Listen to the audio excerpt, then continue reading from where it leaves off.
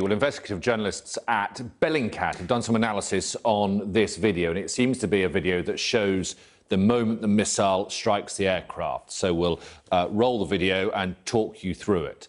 Now, it's coming in from a westward direction, left to right on your screen. You can't see the Ukrainian Airlines aircraft. It's just too dark, but it was climbing out of Tehran International Airport.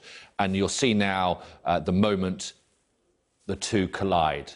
There's then another object that you'll see spin off into the distance, probably the aircraft. We've seen other video of the aircraft on fire before it explodes on the ground. So, moving on with this analysis done by Bellingcat, we can also look at other elements in the video to pinpoint that it was taken in the suburb of Tehran, western Tehran, called Parand, which is close to the airport where the Ukrainian flight took off from. As you can see from the video, it's a residential area. The buildings and the lighting in the video there, round about here, match on satellite images this location in Tehran.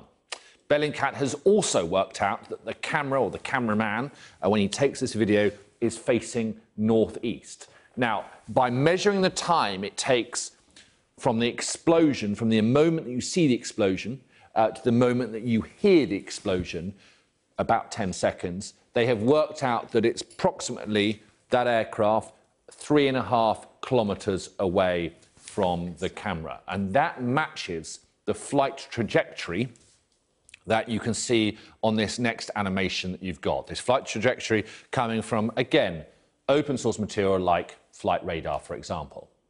The aircraft, as we know, was flying from Tehran, the Iranian capital, to Kiev, the Ukrainian capital. It crashed just hours after Iran had fired more than 20 missiles at Iraqi bases with US, British and other coalition troops there. It was a state of real tension at that time.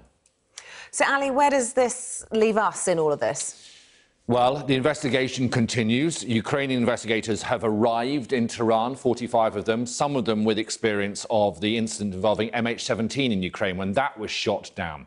The Iranians have said they've also invited US and Canadian investigators as well, but they categorically refute the idea that the aircraft was shot down, saying instead it was a technical error. We wait to see what the Americans are going to do. They might see this as an opportunity to restart diplomatic talks, to try and persuade the Iranians that on this occasion things have just gone far too far. So there is a sliver of optimism amongst what is quite clearly a very tragic incident. OK, Alistair, thank you.